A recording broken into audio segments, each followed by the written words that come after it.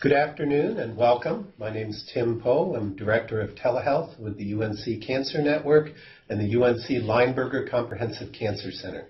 Thank you so much for being with us today. I want to go over just a few things and then we'll introduce our guest and get started. So we're here for the RN and Allied Health Telehealth lecture today. So hopefully you're in the right place. You're definitely here at the right time. If you are running into any problems whatsoever with the lecture, with seeing things correctly, hearing things, well, you might not know if the audio isn't working, but hopefully you'll be contacting us right away. You can email us at unccn@unc.edu. You can call or text us at 919-445-1000. We'll use Poll Everywhere in just a minute, and we'll show you how to use that. You start that off by sending the letters UNCCN to the number 22333. And you can check us out on the web at unccn.org, Facebook, Twitter. You'll also find on our website, our YouTube information. Lots of ways to find out about us. We're going to use Poll Everywhere, and there are a couple of different ways that you can respond to this. We'll have a quick poll question at the beginning, and then at the end of the lecture, this is where our Q&A comes in. So if you have questions, and we hope you do, you'll go ahead and submit those via Poll Everywhere.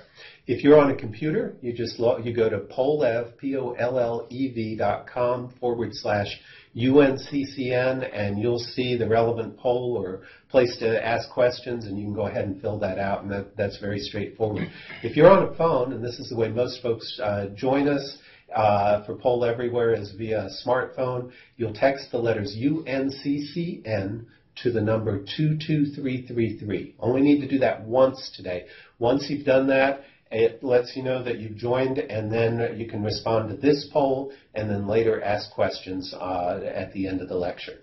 The question that we're asking today, cancer is associated with an increased risk of subsequent cardiovascular disease. Survivors have and here's what you need to find the answer to, a blank times risk of heart failure. And is it 10 times, 5.9 times, 6.3 times, 4.8 times? We'll go ahead and get to that actual question in just a moment. Our guest today is Dr. Brian Jensen, and he's an assistant professor of medicine and pharmacology at the University of North Carolina at Chapel Hill.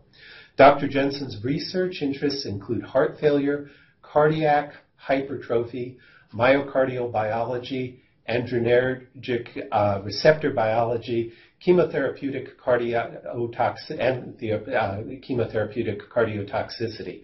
And I promise he'll pronounce all of the remaining terminology much more effectively than I did. His clinical interests include advanced heart failure transplant and LVAD. In 2016, Dr. Jensen was named Faculty Fellow to the Academy of Educators at UNC Chapel Hill. Dr. Jensen, welcome. So glad to have you here today. Thank you. So maybe you can start us off by telling us what led you to your interests and career in oncology cardiology. Sure. Yeah, so I was trained first as a general cardiologist and then did specialized training in heart failure and heart transplant. And that's what I spend much of my time doing clinically. I think my interest in cardio-oncology started as much as 2 years ago when I realized that I was seeing a number of patients who had cancer, who had developed heart problems, mostly heart failure, in the setting of their treatment for cancer. Began to wonder why that was happening. And in parallel with that, and I do have a small lab, as you mentioned early, in parallel with that I was doing some work in animal models and cell culture models to try and understand why some of these new drugs that we use to treat cancer were affecting the heart in the way they were. All right. Well, we look forward to learning more about that. Let's take a look at our poll. It looks like so far our audience thinks that we're looking at about a 10-fold increase in heart failure. So do you want to let them know what the real answer is now, or let them watch carefully and have that revealed in your presentation? Yeah, no, we'll reveal it as it goes. Okay, that sounds great. Thank you to those of you who already responded, and if you did that, now you're all set for those questions later. And please, jot down your questions or just start texting them in to us via that mechanism, and then we'll get to all of those at the end. I'll turn this over to you. Great. And there's the mouse as well for the cursor. Thank you. Okay. Good afternoon, everybody. Thanks for coming. This is my first time with this forum, so I'm a little bit unaccustomed to speaking to people remotely. I hope I managed to project okay and explain myself reasonably well. So the title of today's talk is Cardio-Oncology, What, Why, and Who. And I think if I'm going to introduce myself as a cardio-oncologist, it probably is reasonable for me to explain what I mean by that, because I can share with you that neither cardiologists nor oncologists have much awareness of this field. So one of the main goals of the talk today is going to be to explain to you what I mean when I say cardio-oncology, and hopefully beyond that to convince you that this is a field of some importance, at any rate. Let us start with a bit of a geeky joke about what cardio-oncology is not. So one of the good things about the heart is that it is one of the organs that is least frequently affected by cancer. In fact, it's extraordinarily rare for a primary cancer to arise in the heart. The most common of those is an atrial myxoma. And if cardio-oncology were a study of atrial myxomas, and hence this were a talk about atrial myxomas, that would be both a very limited field and a really boring talk for you guys. So that's not what this is going to be. Anytime I ask myself a question, I think like most of you, I go to one of two sources, and the first is Dr. Google. And so when you enter cardio-oncology into Dr. Google, what you receive is the intersection of heart conditions in patients who have been treated for cancer. I wasn't sure that this definition satisfied me, and this is my main jumping off point for making this talk, is that I hope to provide something of a more satisfying definition. Now, whether or not we know what cardio-oncology is, if you go one step further and ask about cardio-oncology programs, this is what you get. So whether or not we know what cardio-oncology is, there seem to be a lot of people out there who are interested in it. And so maybe I can spend most of my time here explaining why it is that people are interested, and hence what it is that we do in cardio-oncology. So my other main consultant when I don't know something is PubMed, and it turns out that PubMed has a relatively limited interest in cardio-oncology, only 200 papers published. And I think the main point of this slide here is that it's really only been in the past 6 or 7 years that cardio-oncology has even been a thing at all. And so I think what it is that we do with cardio-oncology and in cardio-oncology and who cardio-oncology patients are is an evolving concept, and certainly a recent one.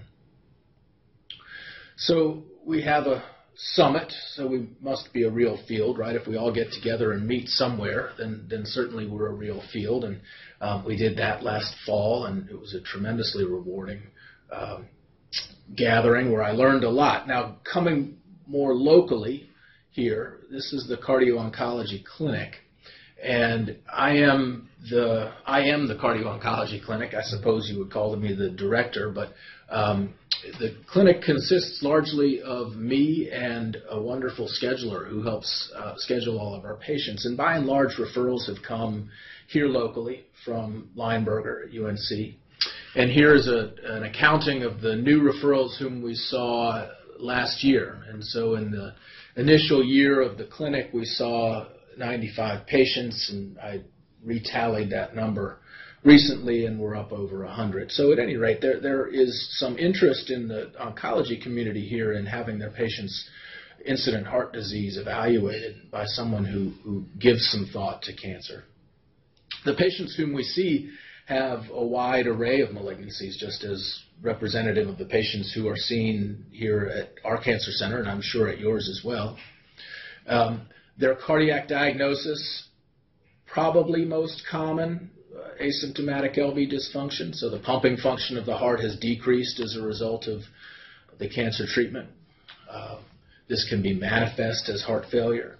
But I also see people who have coronary artery disease and arrhythmias, and people who require evaluation for risk prior to treatment, most commonly stem cell transplant. So we see a wide array of patients in clinic, which is really interesting and rewarding for me. So broadly speaking, when we think of who these cardio-oncology patients are, I think of them in three categories, and I have called them, these are my terms, comorbid patients. So a 64-year-old smoker who had coronary disease, had a stent, now gets diagnosed with lung cancer. Obviously, there's a shared risk factor here that's been identified, but the question here for this patient might be, well, what sorts of treatment are safe given his history of coronary disease, and what do we need to do to mitigate whatever risk might be associated with his treatments? Causal, and I'll spend some time talking about causal here, where the cancer, or more commonly the treatment of the cancer, has led to heart disease. And these are all, by the way, patients whom I've seen in clinic. So this is a 48-year-old woman who had non-Hodgkin lymphoma, who got CHOP and then presented later with heart failure. 63-year-old woman whom I actually just saw this morning in the hospital, who's being treated with Avastin and presents with refractory high blood pressure. So in both cases here, there's a causal relationship between the cancer therapy and the heart disease. And probably the biggest basket of any of these is the survivorship basket. 74-year-old woman, distant history of breast cancer, who now has atrial fibrillation. Two very common diseases. In this case, probably not related. But there are many people, and I'll provide some numbers to back this up, who have both cancer and heart disease. So statistically speaking, to reinforce the previous point, heart disease and cancer remain the leading causes of death in the United States, and really nothing else is even close. And I don't know whether to be gratified or dismayed by the fact that heart disease remains in the lead by a little bit. That's largely a credit to the good care that you folks provide for cancer patients. But nevertheless, there are a lot of people with both heart disease and cancer out there. And so we will see them. And there are bound to be even more people, again, as a result of the excellent care that's provided at cancer centers. The number of surviving patients, male and female both, with cancer is expected to rise significantly in the coming years. And I think that we can take this as an indication that whatever cardio-oncology is, it is likely to be a growing field. So let's start with a case, and again, this is someone whom I've seen. 45-year-old man comes to clinic. He had childhood Hodgkin lymphoma, got chemotherapy and radiation. He did fairly well, but he says in clinic that he's active, but more recently he's been getting short of breath when he climbs up stairs or walks a hill. Obviously, any number of things could cause that, but because I'm a cardiologist, that's what we'll focus on today. And so the question is, your patient is at increased risk for which of the following cardiac diseases because of his past cancer treatment? No answers expected now, but we will go through each of these possibilities here presently. So here is the answer to the question that you guys were asked, and this is broken out in a more granular way. So survivors of cancer have a 10-fold higher risk of atherosclerosis, so heart artery disease or cerebrovascular disease that causes stroke.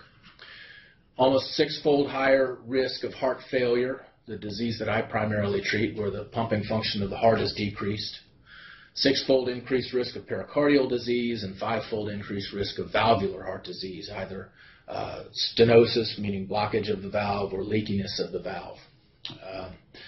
So these are pretty staggering numbers. Whoever provided an answer out there was aware that there must be some predisposition. But I think when I first got into this field, I wasn't aware of just how much cancer, or probably more appropriately treatment for cancer, increases the risk of subsequent heart disease. We're going to focus on a couple of things: anthracycline drugs and high-dose radiation therapy, and the risks that each of those confers for development of subsequent cardiovascular disease.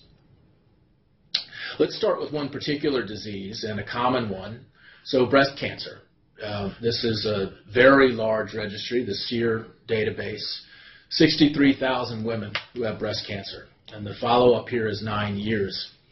And the cause of death here in this mean follow-up of 9 years is more commonly cardiovascular disease than breast cancer. And I think if you were to tell me before I started looking into this, or certainly a breast cancer patient who was newly diagnosed, what she was more likely to die of, I think this would come as a bit of a surprise. Now, the caveat here is that patients who are diagnosed at advanced stages of breast cancer, again, thankfully, a relative minority of the population, their risk of dying of breast cancer is indeed higher. But for the remainder of the population, stage 1 and 2 at diagnosis, they are more likely to die of cardiovascular disease than breast cancer. To refer more directly to the patient whom I just presented now and to begin to provide an answer.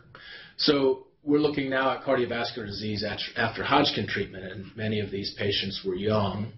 2,500 survivors of Hodgkin disease, 81% of whom got radiation, 30% got anthracyclines, and here this is long-term follow-up, 20 years. What's striking to me is that if you look up here at the 50% incidence of cardiovascular disease, we reached the 50% incidence of cardiovascular disease within a couple of decades, and for people who were very young when they were diagnosed and treated for Hodgkin disease, this is a strikingly high incidence. Certainly this 45-year-old man who a couple of decades ago had gotten treatment is much younger, speaking as a 45-year-old man, much younger than many of the patients who develop heart disease. So there clearly is something going on here, and the something that's going on is going on in a number of different respects, meaning that there are a number of different heart diseases that can develop.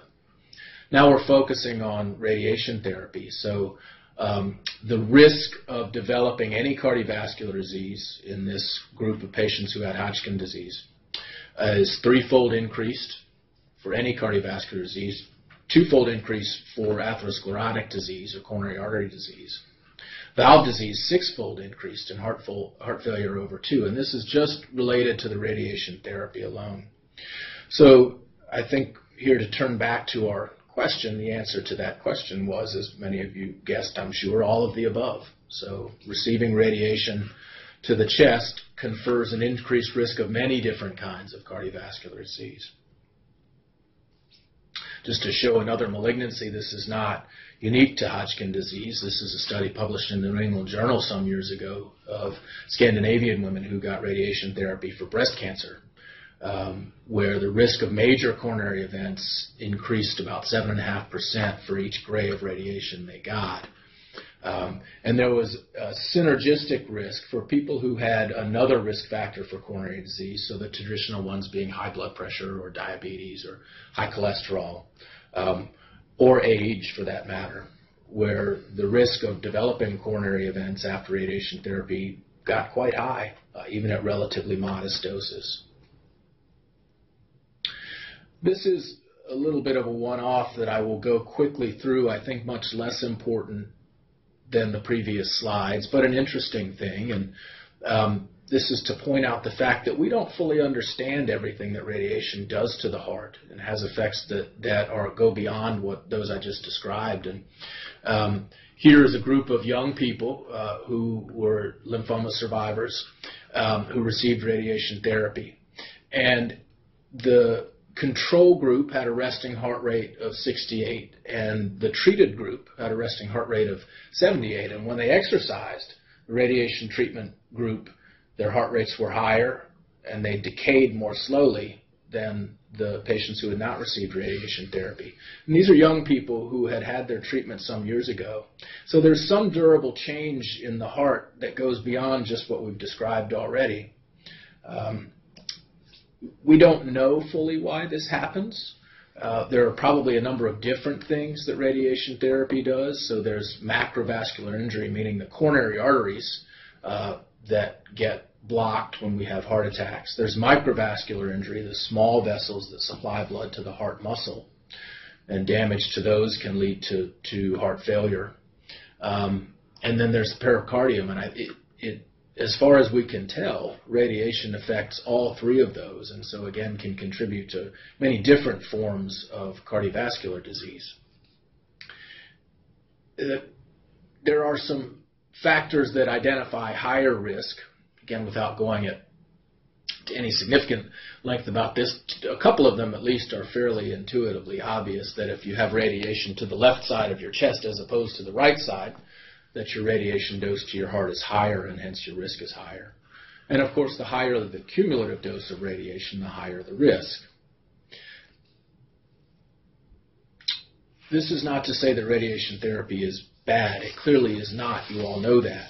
Radiation therapy, here in this trial published in The Lancet, radiation therapy improves breast cancer mortality substantially. So it clearly should be done. One thing that's worth pointing out is that this benefit would be even greater if it weren't attenuated or blunted somewhat by deaths unrelated to cancer. So if we could figure out how to minimize the risk of radiation therapy to the heart, that we could improve outcomes even more. And that brings me to my first central point for the talk, which is that cardio-oncology, the point of cardio-oncology is not to point out the hazards of cancer treatment or to scare cancer patients. The point is to help to facilitate treatment and outcomes for cancer patients in a way that we minimize the overall cardiovascular risk and hence, in the long term, optimize outcomes for cancer survivors. That's what we're trying to do. So what do we do about it? And this is a consensus guideline, and I'm not going to spend much time on it, but suffice it to say that if we are aware that radiation therapy confers subsequent risk for cardiovascular disease, we should do something to keep our eyes open to that possibility. Here we're talking about doing screening echocardiograms every 5 years or so, a stress test every 5 to 10 years. I don't want to pretend that I know that these are the right answers. But I do think, and here's a second central point for the talk, I do think that if you leave the talk with any message, it is that you should remember that a history of cancer does confer a subsequent risk for cardiovascular disease. And for your 45-year-old man who tells you he's short of breath walking up the hill, his history of cancer probably increases the likelihood that that shortness of breath is related to heart disease above and beyond what might be expected for an otherwise young and healthy man. So what can we do about it? And these are slides that I borrowed from Larry Marks here at UNC, who's really one of the thought leaders in minimizing the risk of radiation-induced cardiovascular disease.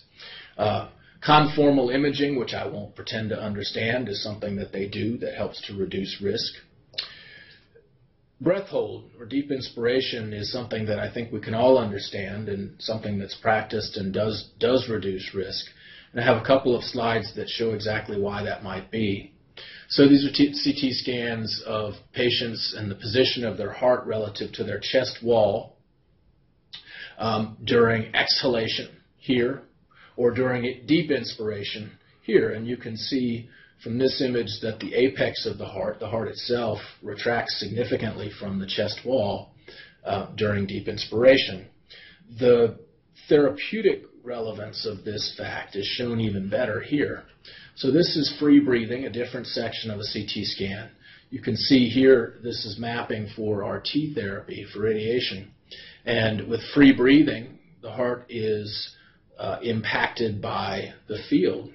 With breath hold, the heart is retracted from the field, and hence the likelihood that radiation will affect the heart is substantially decreased. This is something that's commonly practiced now. So it is worth being aware that there's increased risk. Certainly not worth wringing our hands about it. Radiation therapy can and should be a part of ongoing treatment because it improves outcomes.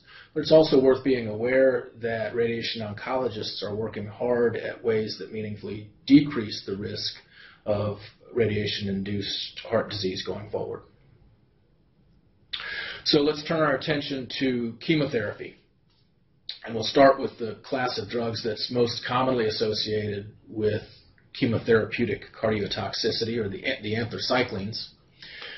Adriamycin, so-called because it was initially isolated from the Streptomyces species that was found near the Adriatic Sea. Doxorubicin and daunorubicin, which as many of you know, are red in color, or rubies in color, or so named. These are highly effective drugs, been used for decades to treat many different cancers. Many of them are childhood cancers. They have some adverse effects, and the main dose-limiting side effect is cardiotoxicity, and this is a problem that we've known about now for 50 years. So Adriamycin or anthracycline-induced cardiotoxicity is a dose-dependent phenomenon, and bear in mind that the cumulative doses that we are giving now, by and large, fall way down here on this curve. So these extremely high incidences of heart failure after doxorubicin treatment are largely historical in an era when much higher doses were used prior to the recognition of the severity of the dose-related cardiotoxicity. There are some risk factors. Youth or old age, concomitant radiation is a particularly important one. And there are some things that we probably can do to prevent it, and I'll talk a bit more about some of those here. A couple that I will not talk about but are being practiced: liposomal preparation. I'm not going to talk about dextrazoxane. Surveillance imaging I will touch on. Neurohormonal blockade I'll talk about a bit. But there's a lot of exciting work being done around here by researchers other than me looking at the effects of exercise and whether or not exercise might reduce the likelihood of developing chemotherapeutic cardiotoxicity in the future. This can be, and most often is, a late onset phenomenon, which is to say that patients develop the cardiomyopathy, develop heart failure from anthracyclines years to even decades after their exposure. But there's increasing awareness that there are acute changes in the heart as well, and here are a couple of studies to support that claim. So this is ejection fraction. The pumping function of the heart is measured in two different ways, one by echocardiogram and one by cardiac MRI. Relatively small number of patients, but you can see that there is a measurable decline in the pumping function of the heart that's highly statistically significant early after treatment with anthracyclines. This is measurable as early as 1 month after treatment. And so there clearly is something going on acutely in the heart that changes the way it functions. And I have seen in the past 6 months, I've seen 3 or 4 patients in clinic who developed acute or subacute heart failure related to their anthracycline dose, and this was within a month or 2 after their initial treatment. There's good news on that front, which I'll get to in a minute. There are, as I mentioned, risk factors that can increase the likelihood of developing heart failure after anthracyclines, comorbidities, other diseases.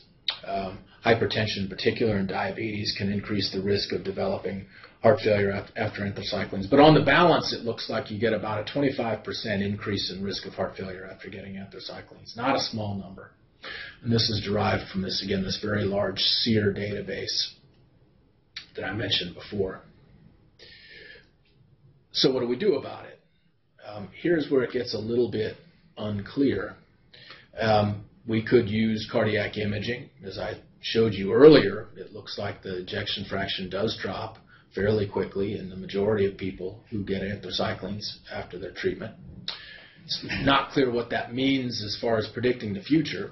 The good news is, as I'll show you in a minute, most people who get acute or subacute anthracycline cardiotoxicity actually recover. And so this is a transient event that probably has very little in the way of clinical importance. We've also looked at using things like BNP or troponins to see whether we could measure injury to the heart and whether that would help us to predict who's going to have anthracycline-induced cardiotoxicity. And the short answer here, without getting any deeper than we need to, is that none of these is really proven effective. So this is not anything that's routinely done these days. One thing that is worth mentioning is that there is some evidence that suggests that if we do find anthracycline-induced cardiomyopathy early, I apologize for this messy slide, if we do find it early and we start prescribing drugs like ACE inhibitors and beta blockers, which is what these patients were randomized to, that we really can increase the likelihood that they'll recover. And so if you look here, as I mentioned earlier, there is good news about acute anthracycline cardiotoxicity. Most people who responded to these medications recovered full function of their heart. And so we're talking about upwards of 90%. The likelihood of recovery was increased substantially by identifying and treating them early. And so again, this is one of the goals of Cardio-Oncology, is to identify patients who might be at risk for chemotherapeutic cardiotoxicity, to intervene early, to prescribe heart drugs like beta blockers or ACE inhibitors that, again, hopefully might improve the likelihood of long-term survival. I'm not going to spend any time on this slide here or the next, because I want to skip to this one, which is a summary of the data regarding the following question. So if we know that introducing cardioprotective drugs like ACE inhibitors and beta blockers, once people have been diagnosed with anthracycline cardiotoxicity, if we know that's good, well, maybe we should give those drugs along with the anthracyclines to prevent the development of cardiomyopathy. Maybe that's the answer. And there have been trials that suggested that, but this is a summary slide summarizing basically all of the trials that have examined this possibility. And the long and the short of it is that there really isn't enough evidence for us right now to suggest that we should put all of our patients who get anthracyclines directly on beta blockers or ACE inhibitors. These are well-tolerated drugs, but they're not entirely benign. We may learn in the future that's the right answer, but it's not what we do right now, nor should it be. This is some of my research, which, again, given limited time, I'm not going to trouble you with, but these are mouse studies that we've done to try and understand a little bit better about what the nature of the acute or subacute injury to the heart is. And just skipping sort of straight to the crux of it, what it looks like happens is that the heart cells themselves are atrophying. So the heart cells are basically muscle cells, and the muscle content of these heart cells is decreasing in response to the drug, decreasing quite a bit in this case. We've been collaborating with a friend of mine here who's a pathologist, who's a scientist. We think we've identified the protein that causes this. We're working on getting this written up. What's interesting, more interesting probably to you guys than what happens to mice, and certainly more interesting to me as a practicing cardiologist, is that it looks like this happens to people too. It's not something that is recognized, but there's one small paper out there that used cardiac MRI to show that the size of the heart actually shrinks fairly soon after getting anthracyclines, which is surprising and begs the question, what can we do about it? Again, hopefully we can do something about it to protect this atrophy. So let's move on. So case number 2, 44-year-old woman diagnosed with HER2-positive breast cancer. Gets chemotherapy, which includes adriamycin, then started on Herceptin. Per protocol, she has an echocardiogram 3 months after she starts treatment.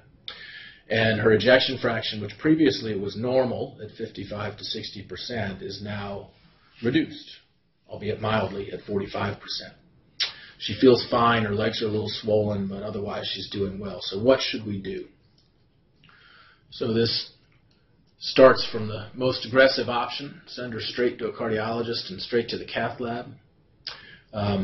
Considers whether we should continue the drug, give her some Lasix and recheck in a month. Stop the drug immediately because her ejection fraction is dropped. Use a MUGA because we just don't believe the echocardiogram. That's not the answer. That's not the answer. Or continue the trastuzumab and start treatment with a beta blocker or an ACE inhibitor.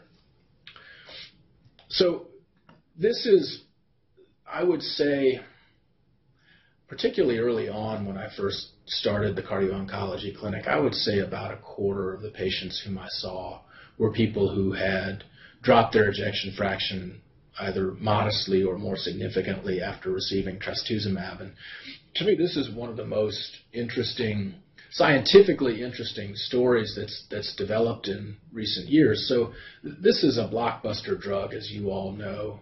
The drug targets the HER2 receptor, the ERB2 receptor, serves as an oncogene in a significant number of breast cancer patients.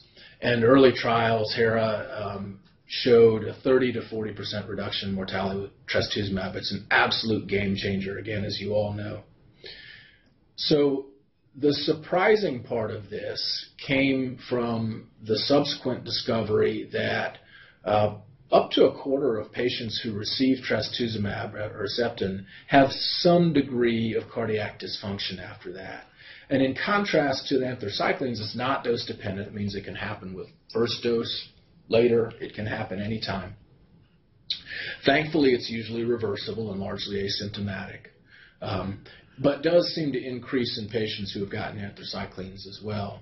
There's been a really interesting field of basic science that's emerged out of this that I won't spend any time boring you with, but it basically has created this awareness that there are multiple types of cells in the heart, and that the way trastuzumab damages the heart is probably to disable the way that the cells talk to one another, at least one of the ways that they talk to one another. Fascinating. What do we do about it? So to get back to our patient, what do we do about this patient? Her ejection fraction is 45%. That's not good. On the other hand, she's taking a drug that substantially increases her likelihood of long-term survival and cure. So these, again, are guidelines. This is not necessarily truth, but these are the guidelines to which we adhere. And the conclusion is we should monitor. We should keep an eye on it. But we should continue the drug unless the ejection fraction really drops. And hers, the patient's I showed you, was 45%, again, a mild decrease in pumping function.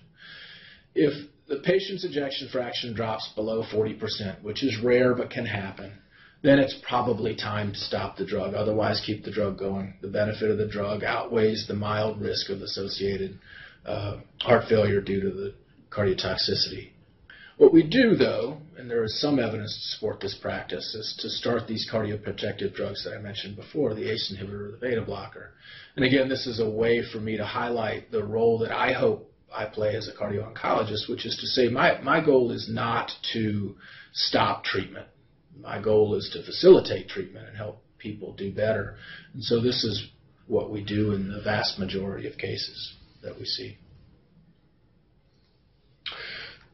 This brings up a separate issue, and this has been a contentious issue at the Global Cardio-Oncology Summit that I mentioned earlier, which is if we know that there's a relatively high incidence of decrease in ejection fraction after trastuzumab or after Herceptin, and we know that we have good ways to detect that, meaning an echocardiogram, why shouldn't we just test people monthly, every other week, just to make sure they're not developing this problem?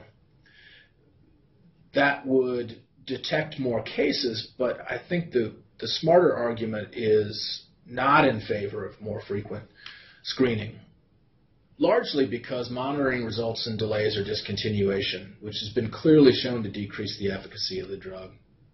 And so if we do an echo on somebody every 2 to 4 weeks and the ejection fraction moves from 55 to 48%, then we have to stop and scratch our heads and ask what we do about it. Whereas I think the evidence is pretty clear that a mild drop in ejection fraction like that is not going to harm long-term outcomes. And so the wiser thing to do is to continue this drug, which is known to help. The other issue, which I've seen quite a bit in my clinic, is that once you tell a patient that she has had some decrease in the pumping function of her heart as a result, or probably as a result of a drug that she's received for her breast cancer treatment, it may be hard to convince her to restart it. And that shouldn't be the case because, again, the evidence are very strong that these drugs are beneficial. So, again, it's part of a greater point. More testing does not necessarily equal better care. Every 3 months seems sufficient. I want to skip this. It's just a piece of evidence to show that the use of beta blockers, which are shown to be cardioprotective in patients with heart failure, protects against trastuzumab or Herceptin-induced cardiomyopathy as well. So we do have some basis for that practice. This is, again, to get to the question of whether or not we should, if we know that starting beta blockers after people have a drop in their ejection fraction, we ask, should we treat everyone who's taking trastuzumab with a beta blocker, or in this case an angiotensin receptor blocker, just to prevent the development of the LV dysfunction? The answer here is unequivocally no, meaning there's no clear benefit to doing that. So again, I think we should take a wait-and-see approach to this, and you treat patients only when they develop some problem as a result of their Herceptin treatment. So in the last few minutes, I'm going to talk relatively briefly about some other therapies. And I should say that one of the really surprising things about trastuzumab is that in contrast to anthracyclines, which are relatively non-targeted therapies, the idea behind trastuzumab, and in fact most of the drugs that we use to treat cancer these days, is that they are targeted. They're, in some cases, exquisitely molecularly targeted to one receptor or maybe two kinases.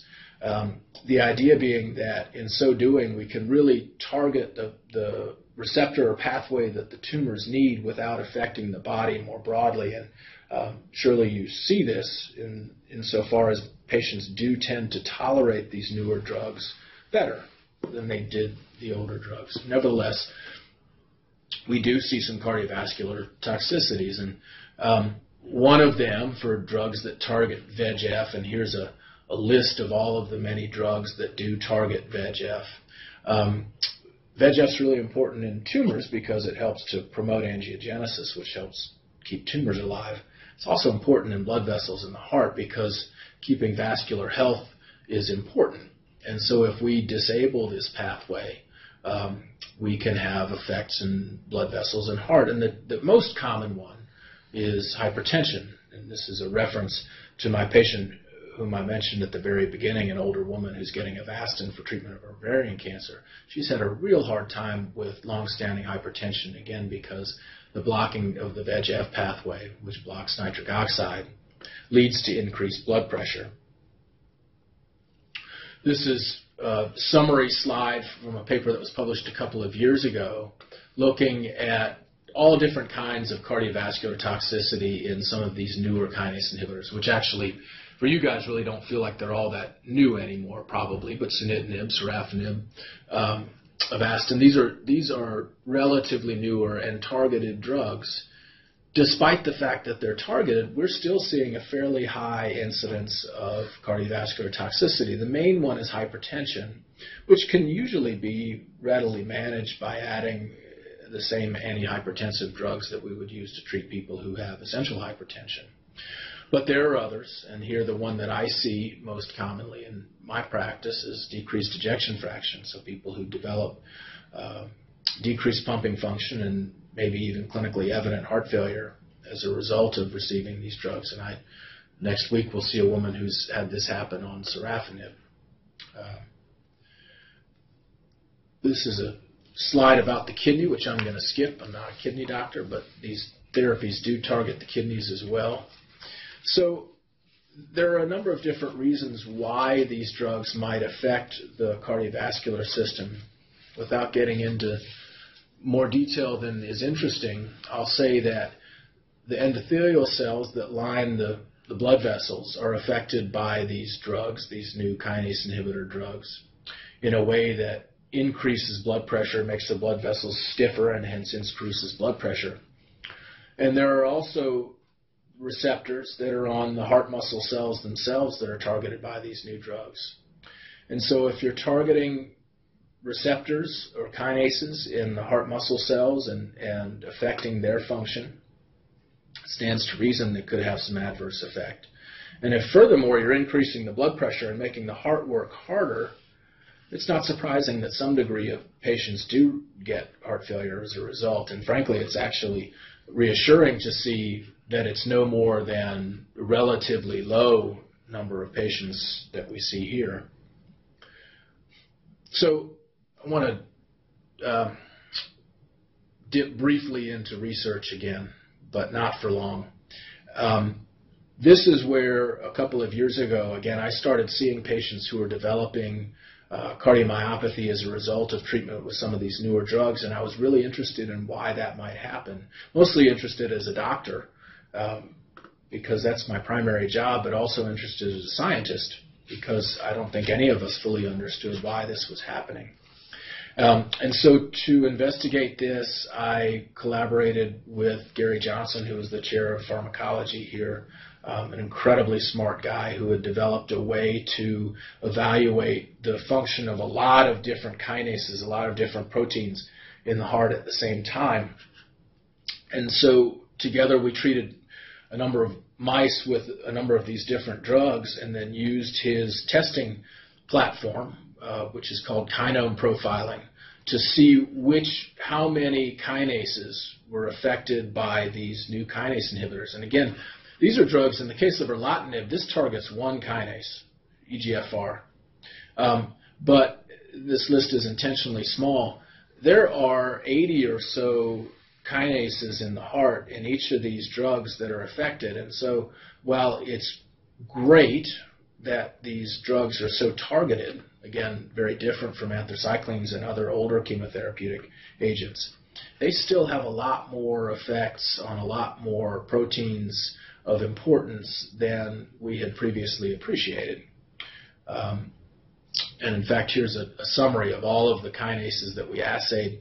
Between a quarter and a third of them were actually affected by these drugs in the heart. We thought this was interesting. This is more along the same lines. I'm going to wrap up soon. I wanted to talk about one class of agents that is receiving a fair amount of attention recently and that I've not mentioned recently or today. So this is from a paper in the New England Journal published not too long ago in November. This is a friend of mine who saw this woman, 65-year-old woman with metastatic melanoma, presented with atypical chest pain, dyspnea, and fatigue 12 days after receiving the first dose of her anti-PD-1, nivolumab, and ipilimumab. She was relatively healthy otherwise, other than the melanoma and high blood pressure. And when she came in, when she came in, she had blood work suggesting that she had a heart attack with elevated troponin, elevated CKMB. Her EKG didn't look like a heart attack, neither did her echocardiogram. But the diagnosis was made based on some experience with these drugs of myocarditis.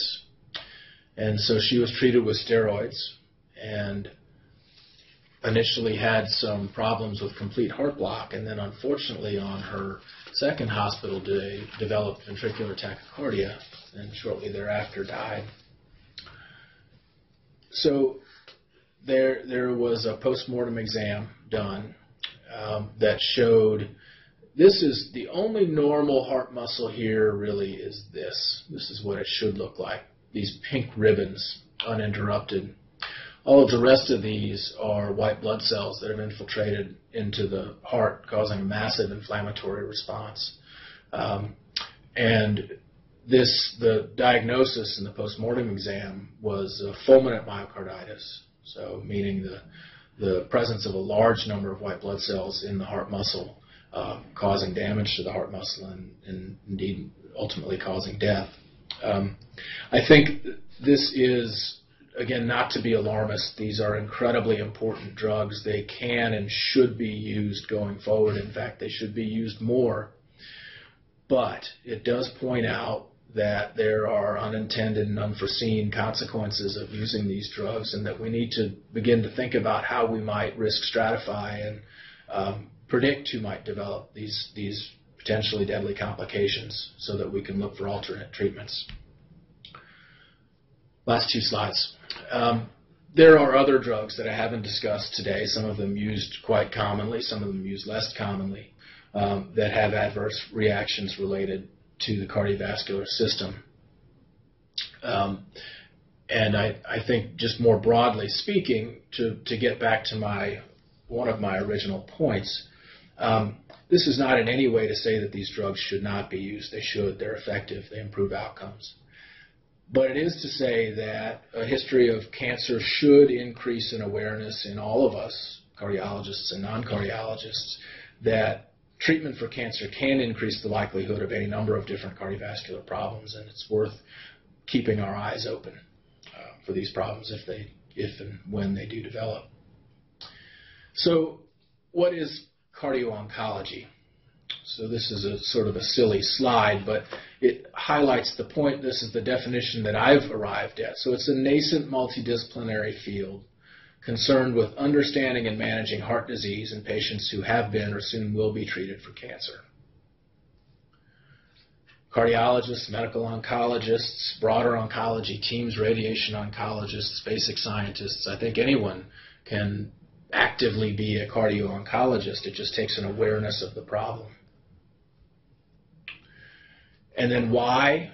As I said before, the main point here is to facilitate the delivery of optimal care to cancer patients. It's not to interrupt treatment. It's to make sure that we treat patients globally as effective as we can out of the recognition that cancer treatments are effective and that we will have more and more cancer survivors in the future.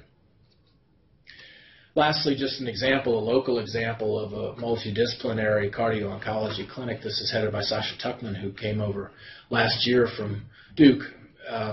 And he has established a multidisciplinary clinic caring for patients with amyloid. I'm involved, along with Patty Chang here, is the cardiology presence, but there are presences from neurology and pulmonary and gastrointestinal and nephrology. So this is not only a cardio-oncology, but a nephro-oncology and a neuro-oncology clinic. And I think that this is the way to provide good care to patients, is to bring people together from different fields who understand different aspects of their treatment.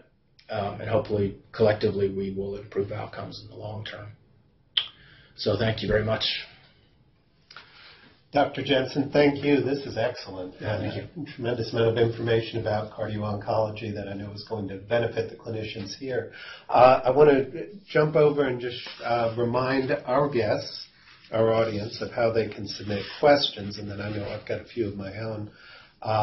You just go ahead and one time, and you may have already done this, text the letters UNCCN to the number 22333, and after you've done that, you can just go ahead and submit your questions, and we'll look for them up here.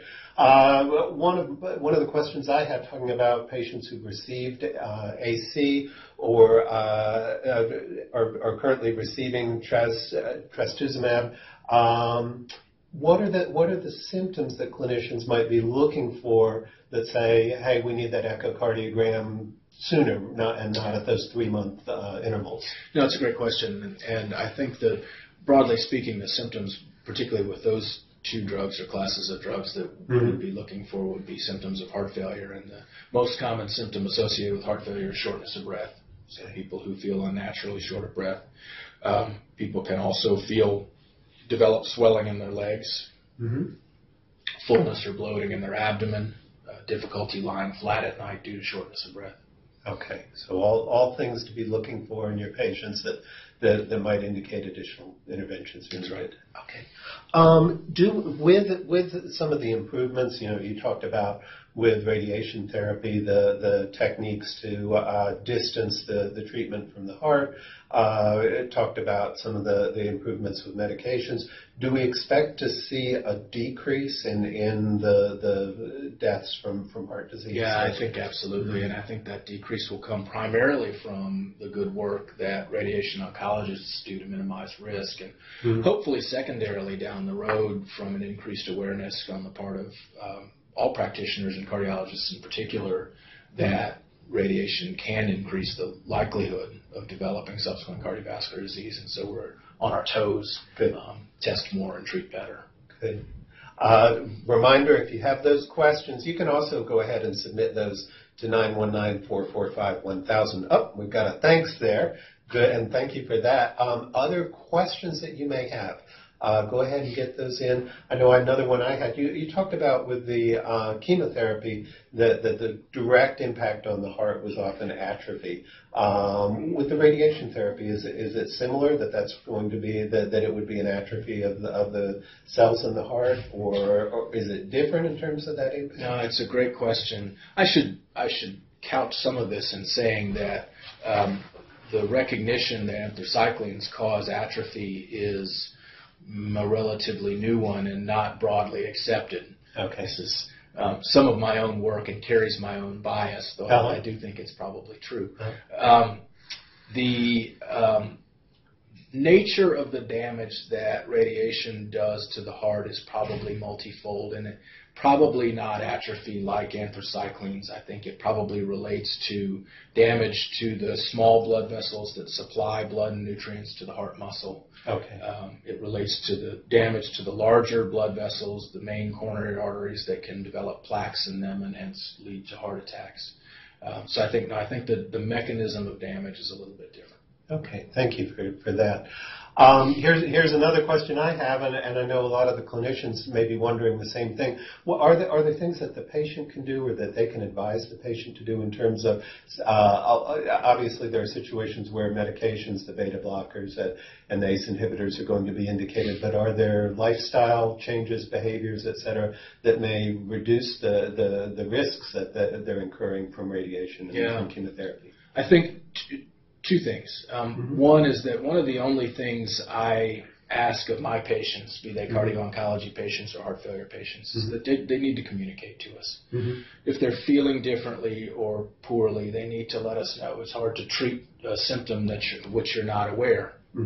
The second thing is that I do encourage exercise in this population, and I do in all of my heart failure patients, honestly, but in this population in particular, because I think there is evolving evidence that exercise helps to minimize the likelihood of developing cardiac complications from chemotherapy.